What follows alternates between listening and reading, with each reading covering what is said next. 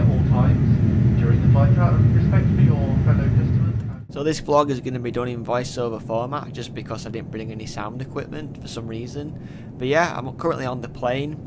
I'm really excited to be able to go to Mexico and Puebla to take part in Formula E filming, and it was just an amazing experience just because I'd never been to a country on my own before, and it was quite a scary thing, you know, to undertake, but I'm so glad I did it. I met loads of cool people and it was just a great experience really. The plane was really good as well just because it had all these games you could play, and there was some amazing sights. We flew over Iceland as well as Greenland.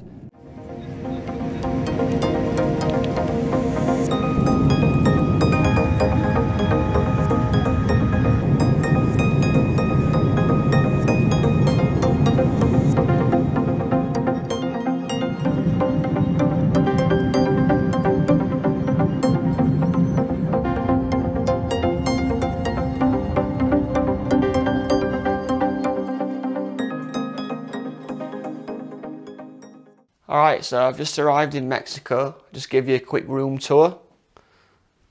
This is my view, which is pretty damn cool.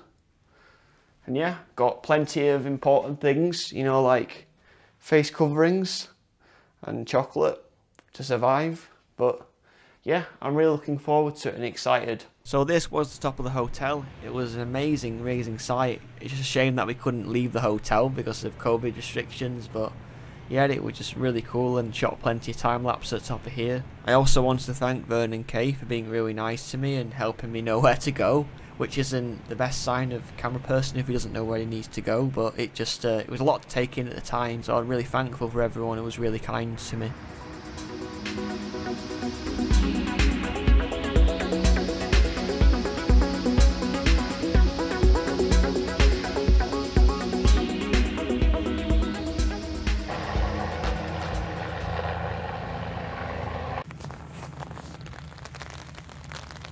So this was the part where it started raining, which unfortunately was quite a bit of the trip, but I still really enjoyed it and it wasn't too bad.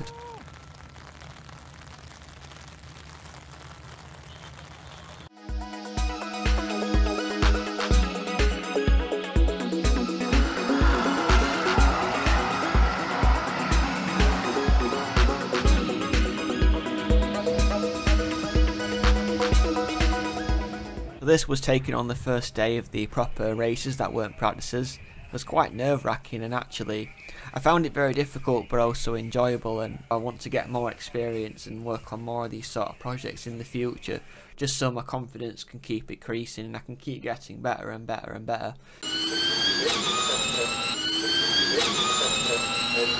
Wiped out there, and there he just gets wide and slams into the barriers. Antonio Felix da Costa. I think that's the postman shipping my AliExpress orders.